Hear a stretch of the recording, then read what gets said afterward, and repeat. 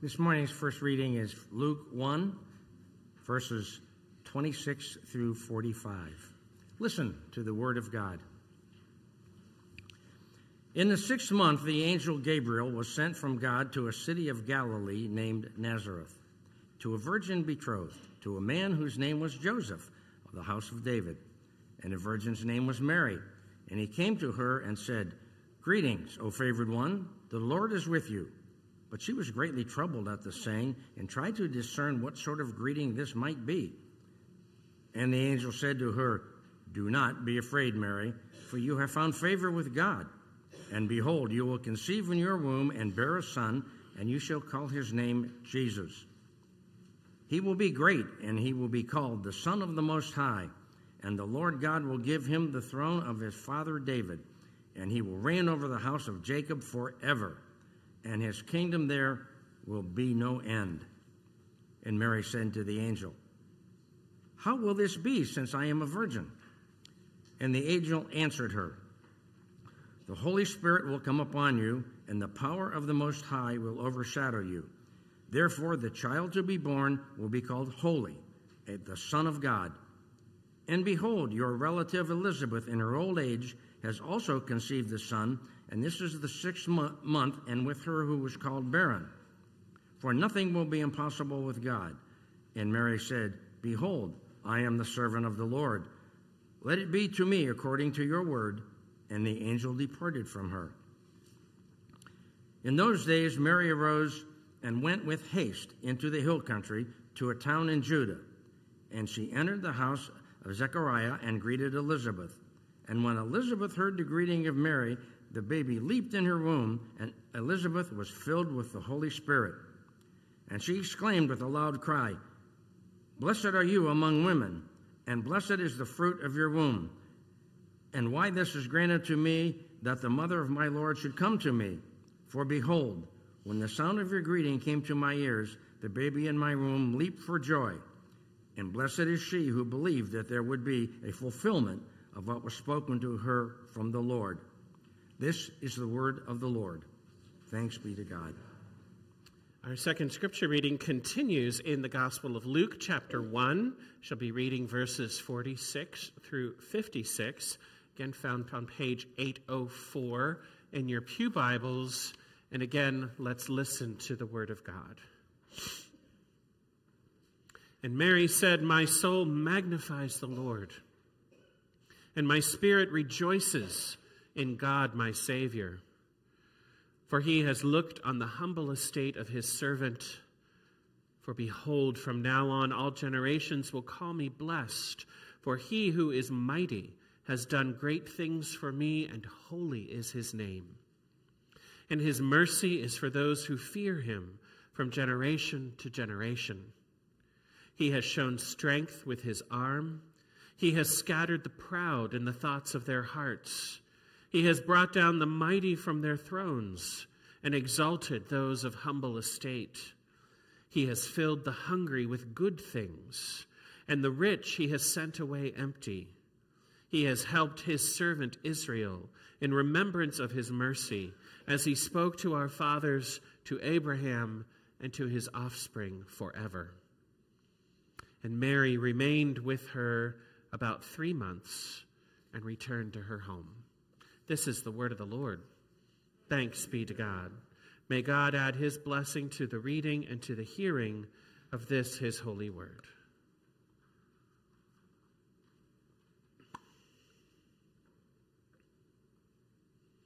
Well, most of you know that I love history. In fact, history was my primary major in college.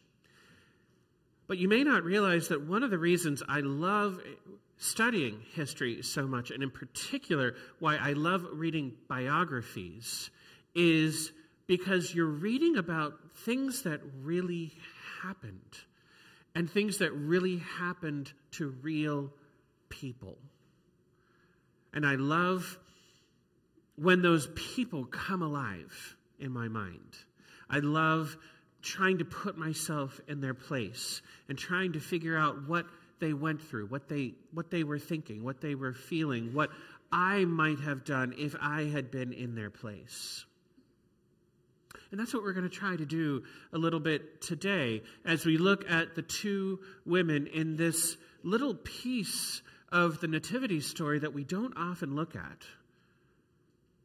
We're going to specifically look at the humility of Elizabeth and the humility of Mary, and at how both of these women magnified not themselves, but the Lord.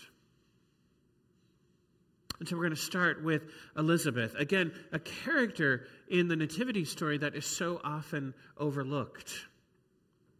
You might remember from your Sunday school days that Elizabeth, in her old age, or at least old age for that time, she was well past the time of menopause, miraculously conceived a child, and a very special child.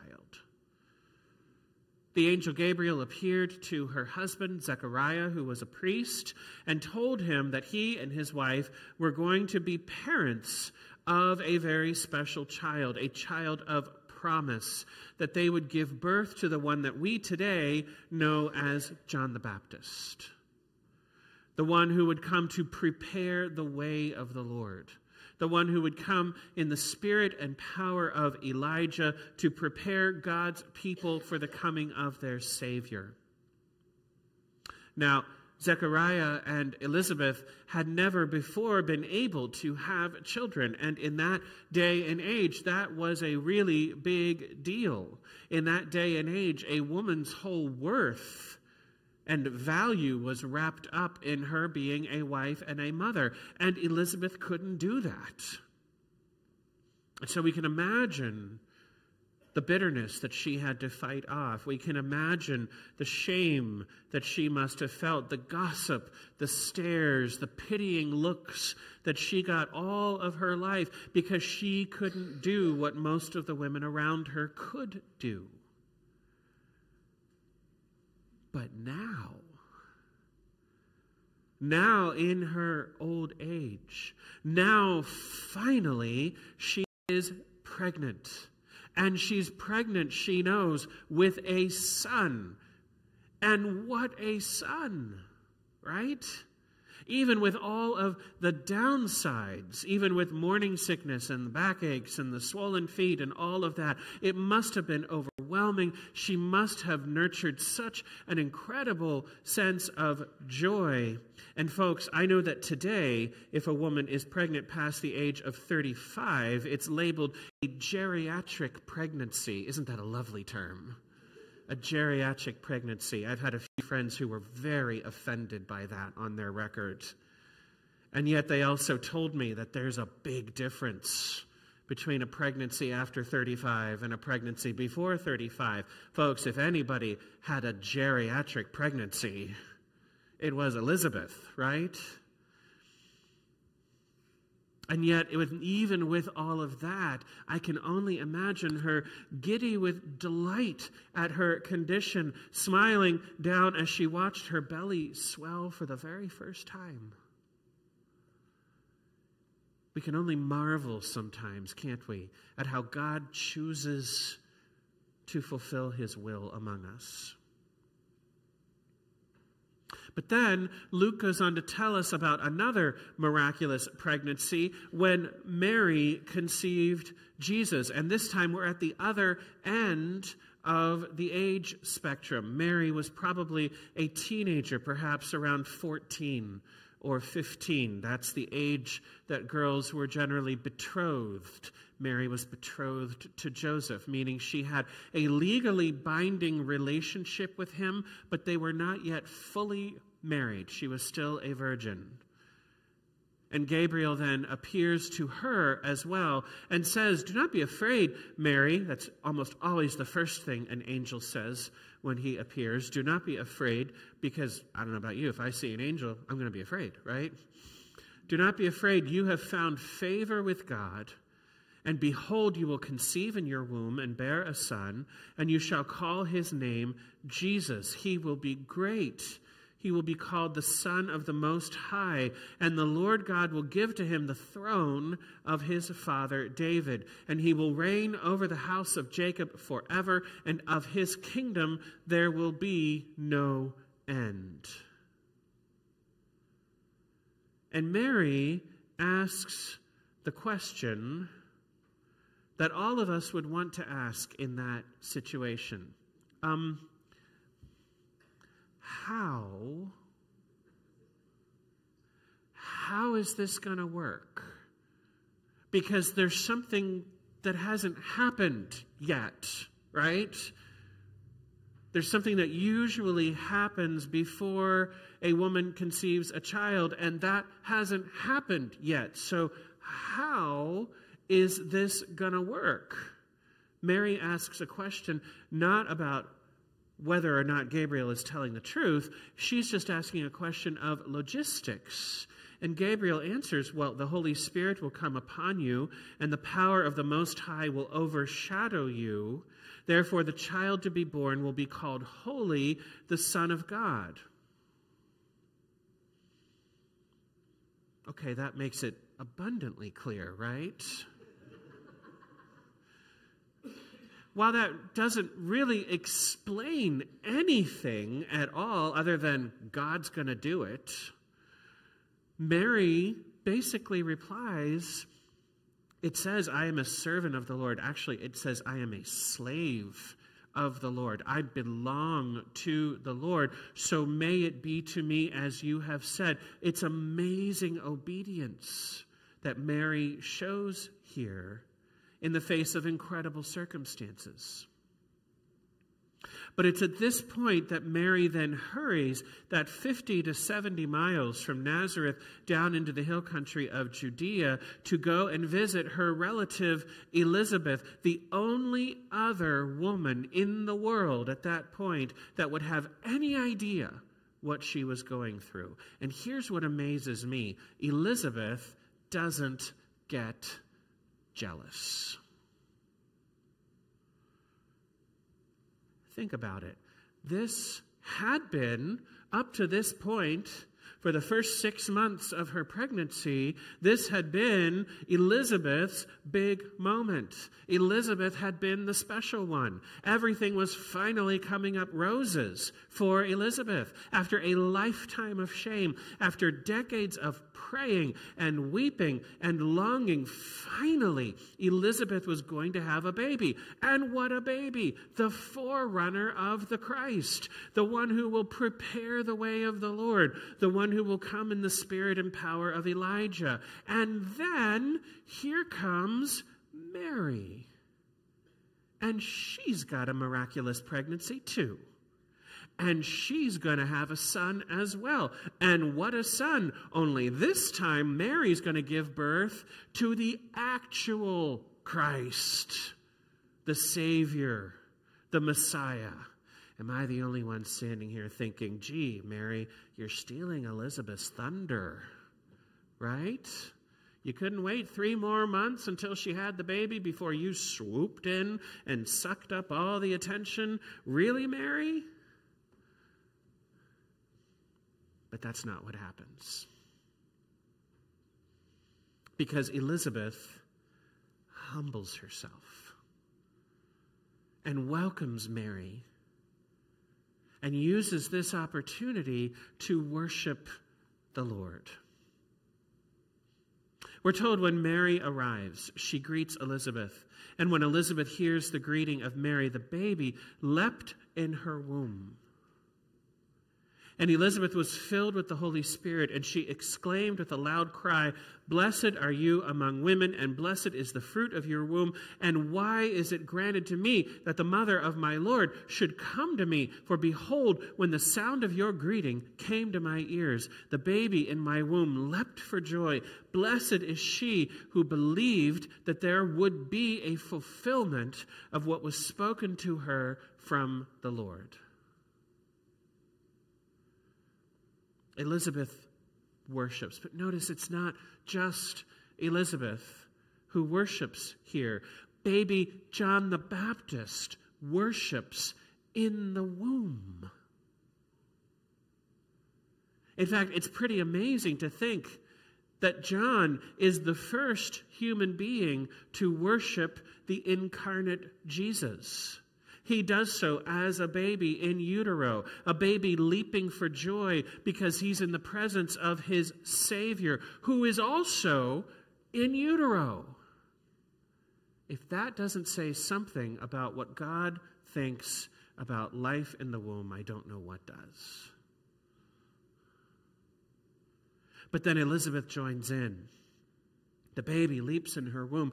Before Mary has a chance to say anything, she's just said hello at this point. She hasn't given any explanation. She hasn't told the news of what has happened to her. She hasn't mentioned the angel or the pregnancy or anything. And Elizabeth joins in and worships as well. She worships the one who has given her and Mary the gift of these babies. She humbles herself because in the end, Elizabeth recognizes that it's not all about Elizabeth.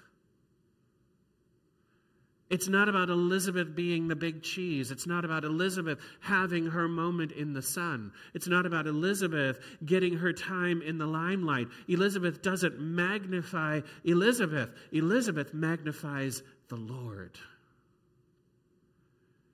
And Elizabeth recognizes the Lord has graciously given her and her kinswoman Mary an incredible gift, a gift of grace. Listen again. Why is it granted to me that the mother of my Lord should come to me? What humility, right? What humility. She recognizes it's all about what God is doing in this moment, the grace and the mercy of God and the gift that He is giving to them and to the world. And we look also at Mary's humility and Mary's worship in this moment as well. Now, I recognize that as Protestants, we sometimes get a little uncomfortable when we talk about Mary, because so much has been made of her by our Roman Catholic brothers and sisters. And while, yes, I disagree with calling Mary the Queen of Heaven, I don't see that anywhere in Scripture. While I disagree with the doctrine of her Immaculate Conception and the doctrine of her perpetual virginity, again, I don't see that anywhere in Scripture. And while I really have a problem with calling her co-redemptrix or praying to her, again, I don't see anything about that in Scripture. Still, I want to make sure that we don't go so far in the other direction that we don't talk about Mary at all, that we basically ignore her because we're afraid of going too far. These passages are put here for us as a gift. And what we see here is, like her kinswoman Elizabeth, Mary humbles herself. She doesn't magnify herself, she magnifies the Lord. Just look at the song that she sings, usually called the Magnificat. My soul doth magnify the Lord. It's all about God and what God is doing for her and for the world. This isn't about Mary. This isn't a song all about, look how great I am that I get to do this wonderful thing. This is, look at how great God is, that He is doing this wonderful thing, and how amazing that I get to play a tiny little piece in this. And the whole song really is about how God brings down the proud and lifts up the humble. God brings down those who magnify themselves, and He honors and He blesses and He lifts up those who humble themselves before Him. Mary and Elizabeth knew that, and they practiced that, and they lived it, and look how they were blessed. And folks, that pattern still holds today. God brings down the proud, and He lifts up those who humble themselves before Him and magnify Him. Make Him big in their lives. And I would submit to you today that we have even greater reason today to humble ourselves before God and to magnify him than Mary and Elizabeth ever did. To quote Mary's Magnificat, the mighty God has done great things for us as well, and holy is his name. And we know so much more of the story than Mary and Elizabeth did at this point. They knew the Old Testament. They knew the prophecies. They knew what God had promised to do, and they knew that he was beginning to fulfill those prophecies through them and through the sons that they were going to give birth to. That's why they humbled themselves before God and lifted him up. We know, however, what came about after they accepted their role in God's plan. We know that baby John the Baptist grew up to preach and to teach and to baptize in the desert, and that he prepared many hearts for the coming of the Lord. And we know that Mary's baby grew up to preach and to teach and to do all kinds of miracles and to deliver people from demonic possession, and that eventually he would have Roman spiked nails driven through his hands and his feet as he was nailed to the cross for our sins. We know that on the third day he rose again from the dead. We know that he is coming again, and in the meantime, we know he is right here, right now, with us, Emmanuel, through the power of the Holy Spirit. And we know that he hears our prayers, and he answers them.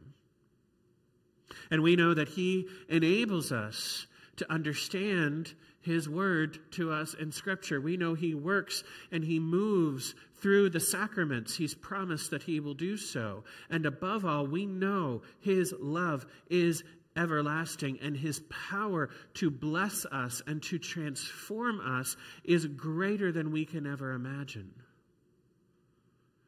And because of all of this, we are called today to humble ourselves before him and to magnify him, to lift him up, to exalt him, to praise him, to make him big in our lives. And so many people resist that, especially this time of year. So many people want to make this holiday season all about themselves. Sometimes they want to do it through the presents, either by being the perfect present giver. Have you ever met the perfect present giver? They always give thoughtful presents, insightful presents, generous presents, beautifully wrapped presents. They show their specialness by giving the best presents, and everybody exalts them for being the best present giver. And then there are those that it's all about the presents in the other way, right? It's all about who gets the biggest presents, the most presents, the most expensive presents. Look at how important I am because of this haul of loot that I have gotten this year for Christmas. I must really be special. I must really be loved. Look at all of these presents that I have. For others, these holidays are all about having the perfect experience. It's the magical experience of the holidays that are important. It's all about our family coming together wearing perfectly matched Christmas jammies as we stand around the piano with steaming mugs of cocoa or eggnog or hot cider or whatever, and we eat perfectly baked Christmas cookies and sing candles as we gaze into the fire and remember the glories of Christmases long, long ago. These wonderful things are the things we'll remember all through our lives, right? These are the folks that can never come to worship because Christmas is all about family, right? Because Christmas is all about the children. And I can't humble myself enough to maybe rearrange my schedule to make Christmas about God, because it interrupts my time with family, and that's what's really important. I'll wear a button that says "Keep Christ in Christmas," but I don't really mean that. Not if it's going to intrude on me having the perfect experience, the perfect dinner, the perfect time opening presents, the perfect whatever.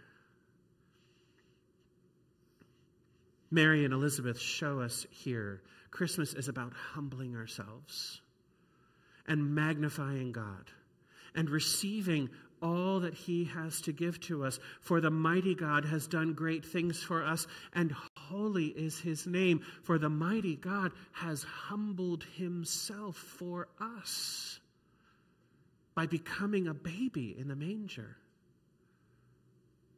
and ultimately by growing up to live and to die and to live again for us. Will we let this season be all about him, or will we insist that it's all about us? Let's bow before him. Let's worship Christ, the newborn King. Hallelujah. Hallelujah. To him alone be the glory. Let us pray. God, we are so grateful that you humbled yourself that you might lift us up. We pray that you would help us to humble ourselves and to magnify you. We pray all these things in Jesus' name. Amen.